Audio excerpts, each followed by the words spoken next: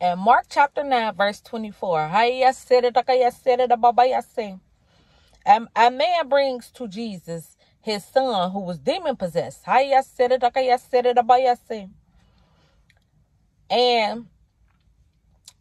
so the man brings his son to Jesus and asks Jesus to heal his son. Jesus asks the man, how long have your son been like this?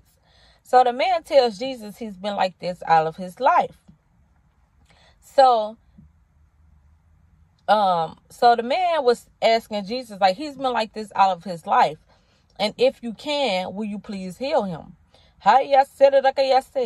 And Jesus responds, if I can do all things if one believes. So the man responds to Jesus and says, I believe. Help heal my unbelief. This is a word for unbelievers. When you hear the word of God, when you hear the gospel of God, when you hear the preaching of God, when you hear the preaching of Jesus, and something stirs up within you in the inside, you feel like a pulling. You feel real in. You feel curious. You want to know more, and you feel like it's true. You feel like, you feel like it's something real about it. You curious about it. You have a feeling that you believe is true. You have a feeling that you believe is real. And you say, I believe. You say you believe, but you don't follow. You don't practice. You don't seek. You don't try to study for yourself.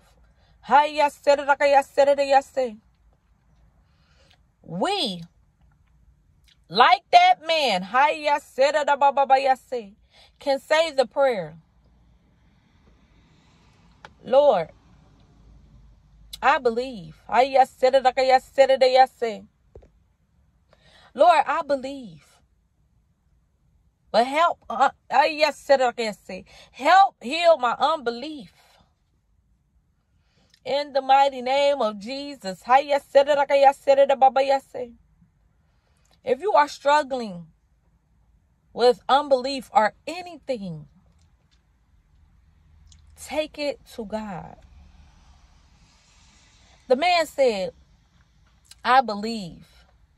Help heal my unbelief. Father, right now,